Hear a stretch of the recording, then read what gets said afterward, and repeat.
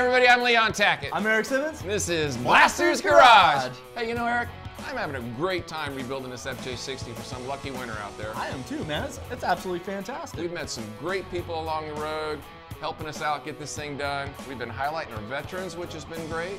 Highlighting our foundations, QL Plus, EOD Warrior Foundation. It's been a lot of fun. But hey, let's get somebody in here that's doing other great things for our veterans. I know one guy, Tim Abell from Grateful Nation. What do you think? Let's do it, man. Grateful Nation. That's right. Super cool. And what a cool name. Grateful Nation. If you're gonna have a show highlighting our veterans and what our veterans are up to, Grateful Nation is just a fantastic name. I agree. That's cool. I totally agree. Hey, just so happens we have Tim Abell on our show today. Hey Tim, what's up? Hey guys, thanks for having me. Hey, so Tim, to get things kicked off here, why don't you tell us a little bit about what Grateful Nation meant to you while you guys were shooting this over the last 10 seasons?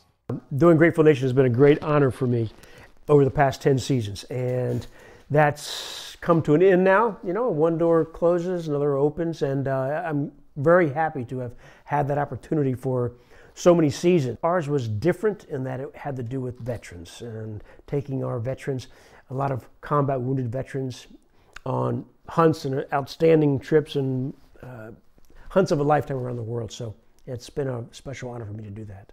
So Tim, tell us about Grateful Nation and also the name. How'd you get the name? Grateful Nation is, when I was in the Army, I was in the 2nd Ranger Battalion at Fort Lewis first, and then I got transferred over to the 3rd U.S. Infantry Old Guard. And whenever a service member is being buried in Arlington, and when the casket is taken to the gravesite, and the casket bearers take the flag, stretch it, fold it into that nice, beautiful triangle with the stars, the field of stars showing, and then that's handed off to the clergyman or whoever the superior officer is there, the officer OIC in charge, and he takes that to the loved one, mother, father, daughter, sister, brother, whoever that person might be, and kneels in front and presents it to them and says, on behalf of a grateful nation, they present the flag. So that's where the term came from, Grateful Nation. Well, so how many shows did you guys end up doing, and how many veterans did you have on the show? So we've probably done, we've done probably at least 100 shows, I'd say.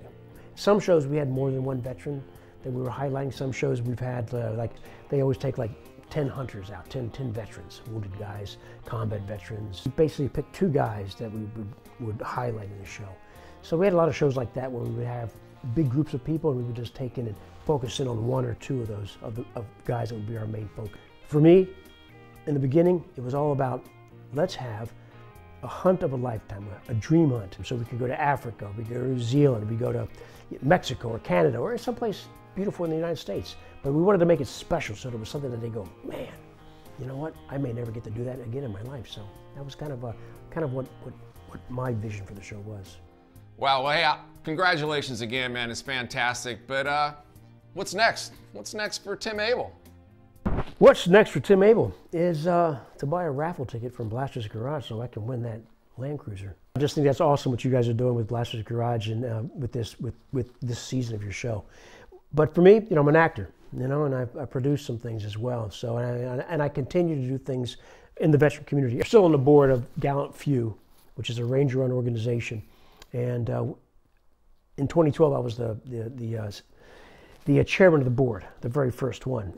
But now they've gotten a much more depth of field, guys that are CEOs of huge companies that are really helping to bring a lot of money. Also, American Hero Adventures, which one of our friends from, one of our alumni from Grateful Nation, he now does his own outdoor hunting adventure deal. Not really a TV show per se, but he does take a lot of veterans on hunts around the world, some pretty exotic places. And American Soldiers Network, which is also in Los Angeles, Annie Nelson, work with her a lot, and she does a lot of work with the local Marines down at Camp Pendleton and other veterans as well. So, and yeah, doing my thing as an actor. Hey Tim, thanks for coming on the show today. It was a true honor. Man, we can't be more grateful for what you did for us and our veterans. Just thank you very much, and we wish you the best of luck in the future. Well, thank you guys very much too. And I have to say that I love this studio. I love what you guys are doing. So thanks for having me on, man. We couldn't do this without our sponsors. special thank you to Moehe, Chrysler, Dodge, Jeep, Ram, and Paso Robles, R3 Strategic Support Group out of San Diego, Dignity Health, and Taps Truck and Auto Accessories in Paso Robles. Thank you all so much.